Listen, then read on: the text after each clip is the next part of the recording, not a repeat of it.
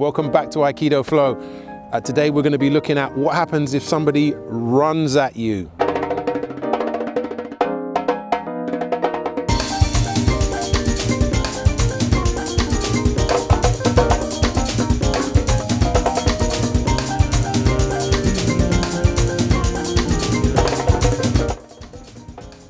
Okay, sun's going down, kind of reminds me of those old Hammer House of Horror films, you know, those vampire films like at the start when Peter Cushing is just running, the sun's going down and he's trying to get there. Okay, so today's video is someone actually running at you.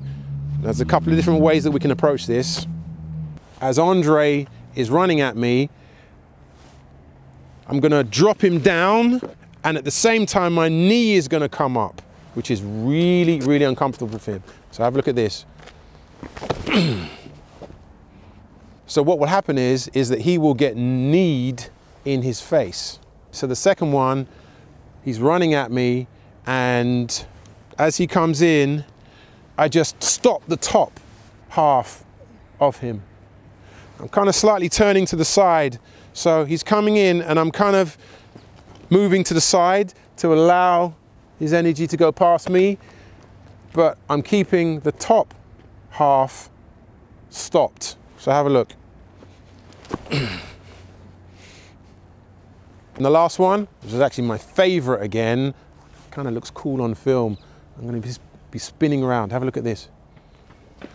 Oy. I smack him in the stomach with my hand. So have a look at this slowly.